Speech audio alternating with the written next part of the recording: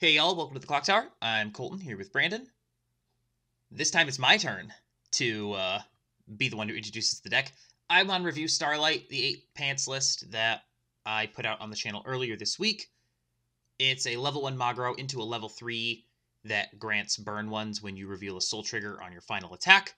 Brandon, I see that it's Alice. Yeah, this is the Alice deck that I actually brought to Chicago, being able to put it on the channel, but also to kind of test a little bit where Revue's at as well. Yeah, and I actually asked you to play Alice into this matchup because there are some things that I think Starlight can do to handle things like Alice. It's not better than Alice by any extent, right?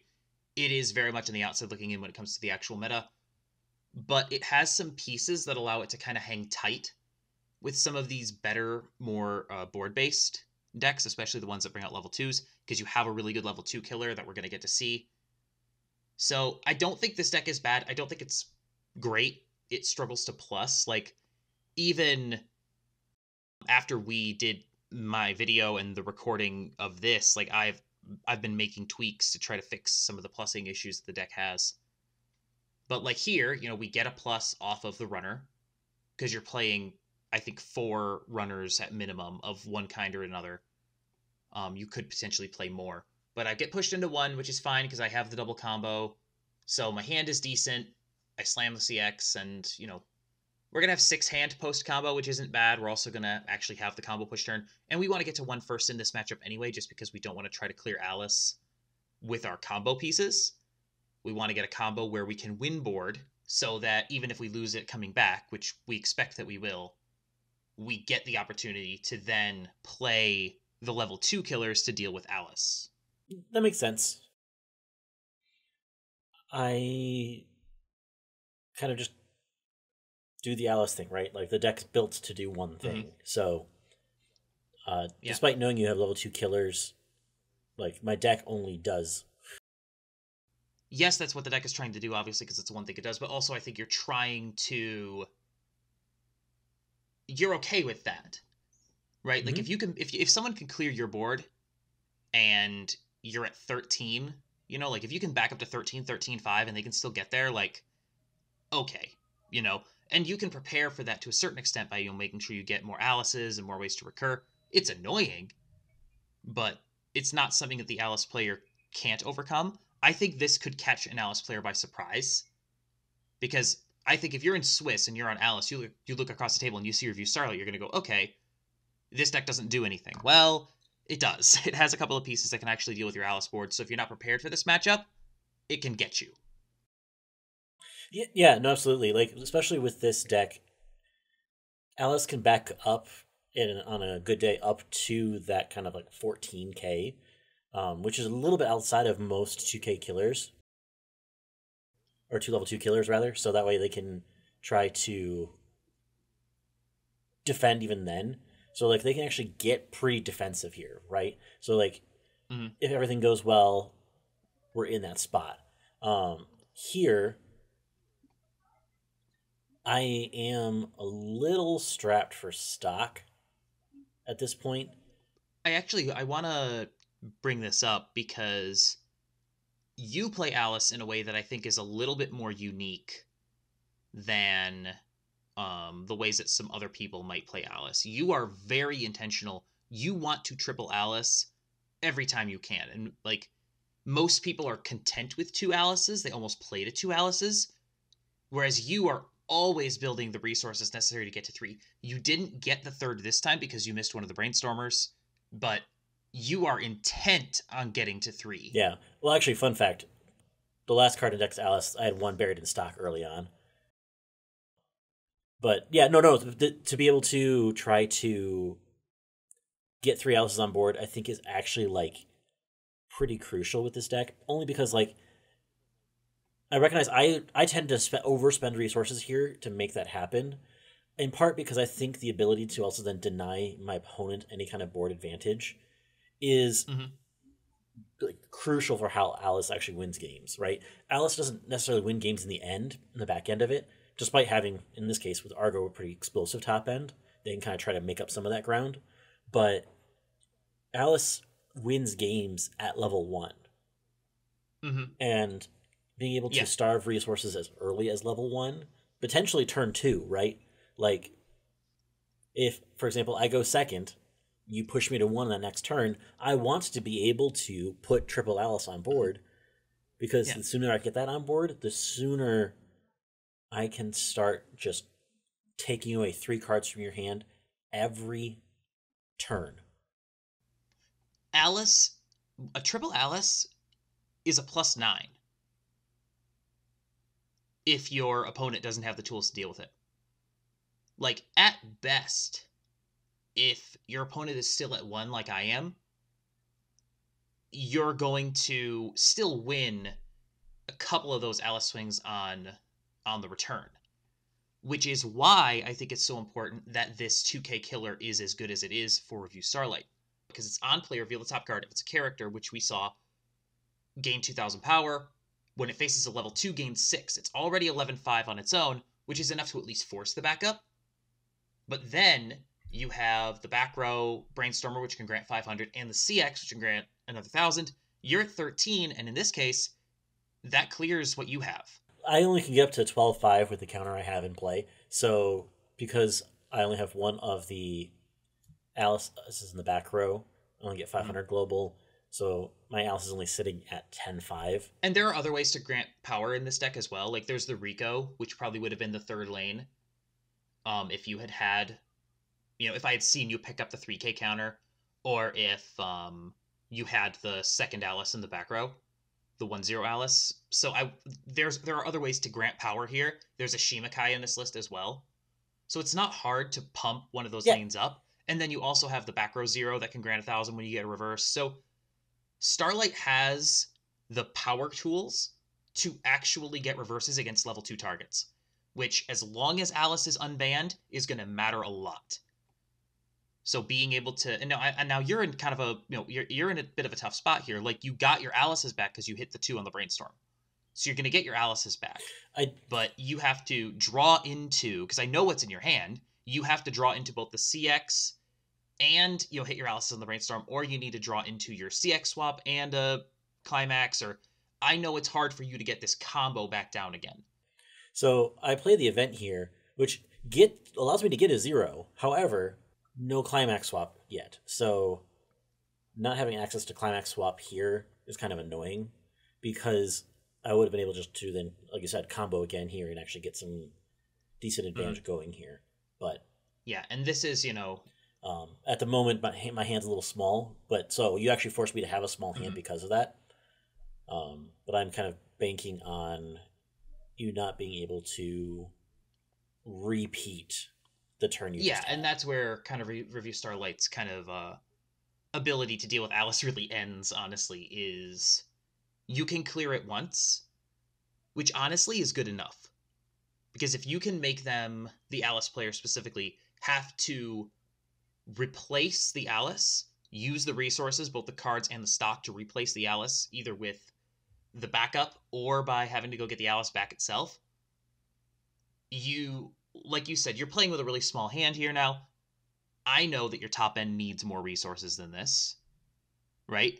So right now I'm in a place where I'm limiting what your top end can do. And this goes for any top end. If it's Kirito, if it's Silica, if it's Alice, if it's Rosario, it doesn't matter. They need resources. And by forcing them to use stock and cards to get their board back, they are less able to use their top end. So you're shutting off a lane of Argo, you're shutting off a lane of Silica, you're shutting off, a Mother Rosario down the stretch because you dealt with their resources in the mid game. This is how you beat Alice. So I am able to get one of them back. I'm not able to get the power pump on this one, and I know you have the backup, but again, I want you to use resources. So I'm 100% okay with losing this lane. Here, I'm at 2-2, you're at 2-1. I'm just going to push some damage. And then you're going to realistically probably push me into 3, and then I'm going to have a chance to swing for close. That's the goal here. So you do back it up, which again, it takes a stock and a card away from you, which I'm totally fine with that. We push the damage, you go into 3. I'm at 2-2. I'm very happy to see you go to 3 when I'm at 2-2 and you only have 4 stock. So now my goal here is to, survive, which I should be able to from 2-2, and then turn around and try to close. I have the resources to close. I have like the stock and the cards necessary. I just need to basically have another card that I can play from my hand and I'll be okay. That's foreshadowing. So I do not like the damage spread here. For obvious reasons. You don't enjoy being a level behind? I would prefer not to be a level behind. Fair enough. I guess I can see you're not playing Gura then. So that's funny for multiple reasons. Continue. So I end up just deciding to push it a little bit, trying to get you into 3. Like, I recognize like that's not the best plan here, but at the same time, I also expect you to cancel a little bit more here. Yeah, to be fair, I'm like it says I have no CXs in my waiting room. That's a thing with Weiss Fight where sometimes JP cards don't count as climaxes in your waiting room, but I do have, as you just saw, a handful of climaxes in there. But I still have 3 in deck. You have 2 in waiting room. Like, I'm expecting you to have a lot more climaxes in there. I know you triggered some, but yeah, I've triggered once at this point, and I have 2 in my hand. So I've got 3 in my deck. I think I have 4 because I forgot about my stock. So at this point, like during the game, I thought I had 4 in the deck still because I forgot that I had triggered. But yeah, like you have enough climaxes in there. I expected you to cancel more, so I didn't expect you to actually to beat a 3. I was just trying to help build up a little bit more resources, so that way on the next turn I could actually close you out and hopefully get enough cancels. And then you couldn't see that, but I just lost the game because I drew a climax, clocked it, and immediately drew both of the other climaxes in my deck. I have 4 climaxes in my hand right now. I think I have 1 more in deck, which I don't, so I brainstorm for not. I have 4 CXs, a 1-0 event that I can't play unless I tap 2 characters, and I have 2 other characters in my hand. I play the stock healer because why not? It's the only thing I have. And then I play the backup. The early play backup. Feels bad. This is my board. I slam the CX and hope that it's enough. It's not enough. I really wanted to show off the top end because I really like the top end. It's my favorite part of the deck. But in a 10-card deck, I drew and then clocked into 2 more climaxes. In a 10-card deck with 3 climaxes in it. I did the math afterward, by the way, because I was really tilted. The odds of me doing that are 1 in like 121. If I had drawn a single playable, I would have been fine, because then I would have been able to tap the Brainstormer and the other playable in my back row to top check 5 and get my combo piece, so I could have actually like done something combo related. But alas and alack, I was unable to do so. So I had to watch helplessly as my 2 swings canceled.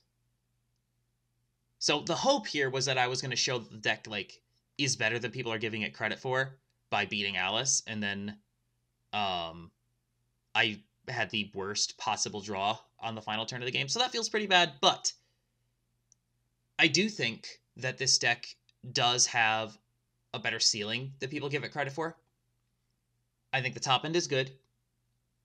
I think it deals with Alice specifically pretty well. And I think it has like a bunch of competent profiles. Like the Ricky is generically good, the Brainstormer is generically good, the Drop Searcher is generically good. Like there isn't a lack of like the classic good cards. It just doesn't have any of those like explosive profiles that put it over the top. It doesn't have the double plussing, triple plussing potentially combo in Alice. It doesn't have the the really explosive top end that kills from 2-0. It doesn't have these broken cards that a lot of modern sets do. It's just like a classic good cards deck in the same way that like a Danmachi is. Honestly, it plays very similarly to Danmachi, I think, in a lot of ways. It feels a lot like Fate in a lot of ways as well. It's a very similar kind of thing to that, but I don't know if the profiles are quite as tuned in some cases, although it does have more of like the, again, generic good profiles that Fate sometimes lacks. So the deck is fun. Play the deck. If you like Revue Starlight, play the deck. I do recommend it. It's better than people think it is, but that doesn't necessarily make it great. But it can compete with good decks if some things go right. It does have game plans into better decks, which is something that can't really be said for some of these other older sets that have dropped in the last year or so, that came to English a couple years after they really should have. Well, sadly, we didn't get to see the top end. I think the top end is actually. If you go watch 5 Cards 5 Minutes, we explain the top end. We did a 5 Cards 5 Minutes where we talk about the top end. I also have a deck video where we talk about the top end. If you want to see what the top end does, you should go look at those videos. We'll even link them in the description. But I also think having that kind of toolboxy set allows you to be able to play into things and have access to be able to reach those tools when you need them, right? Like you were able to get the level 2 killers for the turn you needed the level 2 killers, right? Like you had access to the tools in which you needed and the ability to step over with that power line and what you need to do. Like you had the answers to the Alice board. So you were able to pull those answers out and use them effectively. And if I had literally any other draw than the 3 climaxes in the deck of 10, I would have been able to do more things. So I'm like still annoyed about that. This game happened a couple of days ago now as we're recording this, like yesterday, I think. I don't know, but I was so upset when it happened, and I'm still kind of annoyed. It's camera shy. That's what I actually tend to refer to. Because like realistically, the number of times that I have played against this deck and you just... I think it is like the first time I played the second to you where I didn't actually play the combo, which of course it happens on the one that we record for the channel. But it is what it is. It's a fun deck. I do recommend it. It's fun. It's got some pieces. It's got some tools. Like, it's generically good. And if you like Revue Starlight, it's definitely worth it. If you just like good art, because the art is really good on these cards. Like, the SRs are so good. So, be sure to check it out. Check out the video, etc. Links, you know how that works. In the meantime, on Tuesday, we'll have a Clock Talk. On Thursday, 5 Cards 5 Minutes. The following Tuesday, Brandon will have a Deck Tech, then we'll have more gameplay in 2 weeks. Until next time, thank you so much for joining us. Please like, share, comment, and subscribe, and have a good one. We'll see you then.